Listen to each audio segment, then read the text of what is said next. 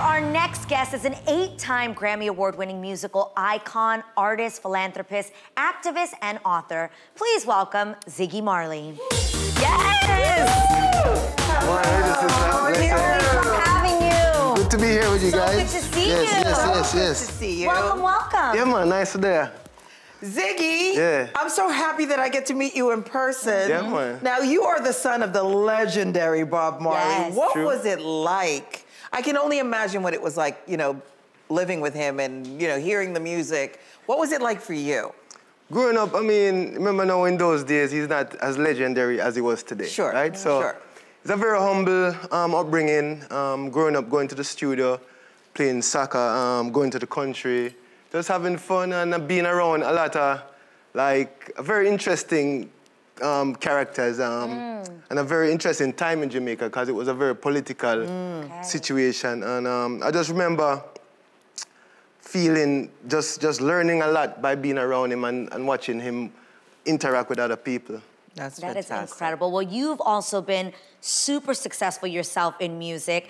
How would you say that you keep your father's memory alive in your music? Well, it's more than just the music. You see, the legacy are what we are about. It starts with who we are as a human being. Yes. So that is where the legacy really established itself. And what is that? Well, it's being good human being. It's being respectful of others, loving of others, and just trying to help each other out, you know, the best way we can. And that then reflects in the music. So the legacy starts with who you are as a person. And how we grew up seeing our parents be is the example that we continue. That's incredible. So good. You have written several children's books. What's inspiring you to go, like, outside of what we know, you know, you with your music? Yeah, well, creativity, for me, you don't have any boundaries, you know? So music is a part of who I am, but I like to write. I like to expand my mind and explore uncomfortable places that I've never been before. That's how I grow as a person. And so writing is just another way that excites me to explore my own self. I love that. That is incredible. Well, your latest book was inspired by a furry new addition that you added to your family during the pandemic. Yeah. His name is Romeo, so tell us about Romeo and how he inspired a song and the book, My Dog Romeo. Such a great name. Yeah. So my youngest kids, you know, I have 4 young kids, and like they've been wanting a dog forever. My wife was very reluctant because she's like, oh, a dog is like another child. Exactly. She's going to be the one taking care of it. Exactly. Yeah. I'm going to be on tour and...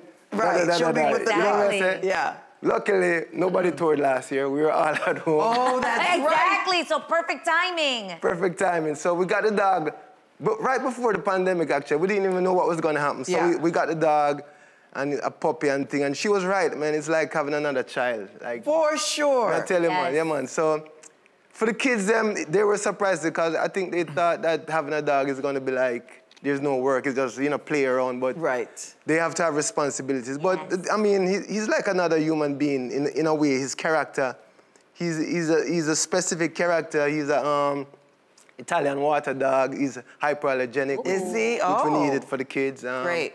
But he's just a personality, and we love him, and yeah, he's a loving dog. He loves people. Oh. He loves everybody. You're just bright. You're so, like, when you're talking about him, you look so happy. Yeah. Yeah, man. Yeah, he's a good friend. He's a good friend, and he inspired me to write a song about him, which I'm easily inspirable. So having a dog around, I know I would write a song about him. And I love that. We put it on the children's album that we released last year. That's so great. And speaking of your wife, you and her co-wrote a book, Little John Crow. Yeah. Tell us about that. So Little John Crow... It actually comes out today. Yeah, today. It's out today. Little John Crow is a book we've been working on for a while.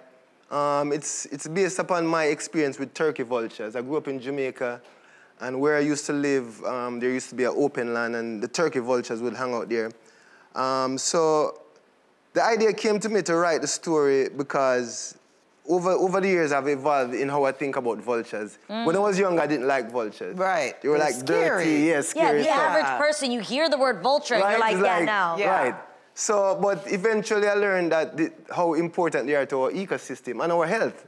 Basically cleaning up, you know, dead animals and getting rid of diseases and stuff. So I came to appreciate turkey vultures, and I wrote this story it's about a turkey vulture who doesn't want to be a vulture because there's a stereotype about vultures. Yeah. Oh, how And he doesn't want to be a that? vulture, so he has to find himself and accept himself for who he is. And then his community also finds out the value of each individual. And so that's what the story is about. So yeah, that's incredible. I love that you are easily inspired by things. I am. It's really great. The turkey vultures inspired a whole book. But even listening to you, there's clearly a deeper meaning in these books. What specifically do you want kids to learn from your books? Well, I mean, the first thing is love, right? The whole foundation of everything we do is about loving one another, accepting each other, and being true to who you are. So that is the basic foundation of everything we do, is teaching, trying to convey the message of togetherness and unity and oneness of humanity. Beautiful. Wow. Not only writing music, writing books, but you also have a nonprofit organization called URGE. Tell me about URGE. URGE. So URGE is a thing we started a long time ago.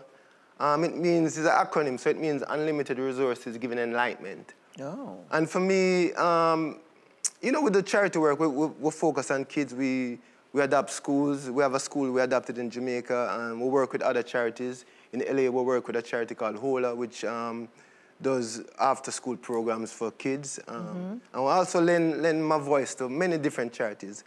But for me, the idea behind Unlimited Resources is not about material things. Ultimately, it's about, again, we'll go back to love, giving love. You know, children need love. This is what they need more than even material things, is to give love to them. So that is where the unlimited thing comes in, because money can be limited. Sure. But love, the unlimited resource. Yeah. Anybody can afford that. You make me proud. You're so great. Yeah, man, thank you. I'm like looking at him, and we just can't stop smiling. Okay, Ziggy, we wanted to play a game with you today, right? We know you're fun. We're trying to get you to, you know, let us know a little more about you. Since you love to write, we're going to give you some prompts, and you have to finish the sentence. All right. All right, let's get started. It's time for Finish This. Here we go. All right, the first one is, finish this. I get excited when... I get excited when I can have time with my family, because I'm usually traveling, so I'm really excited about hanging out with my kids. I love that. My guilty pleasure is... My guilty pleasure is doing nothing. I like doing nothing. Same. Same. I want to do nothing. I like doing nothing.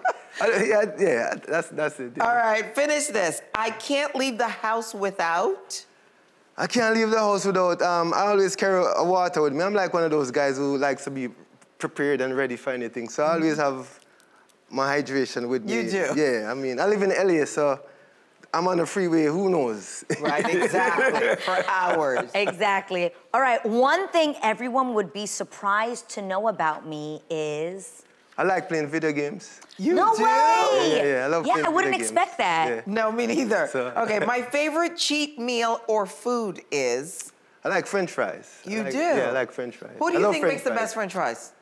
I was just having this conversation with my kids. No, before I stopped eating Mickey D's was Yes! The best French fries. I completely agree. We were just talking about that last night, okay. We agree.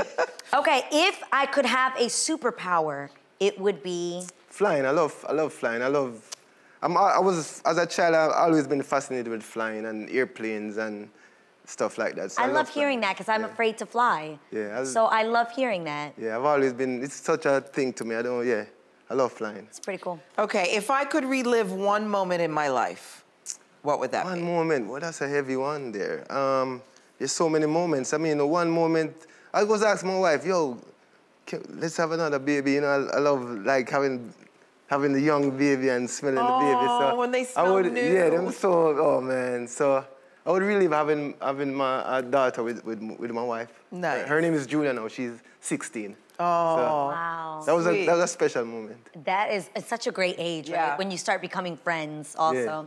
Yeah. Ziggy, thank you so much for stopping by and hanging out with us. Really, this was really awesome. We're always so fascinated with me. I feel like you talk and we just listen like you're a guru, like, yes, tell us anything. I love it. Ziggy's new book, Little John Crow, is out today, and you can also pick up a copy of his other book, My Dog Romeo, everywhere books are sold.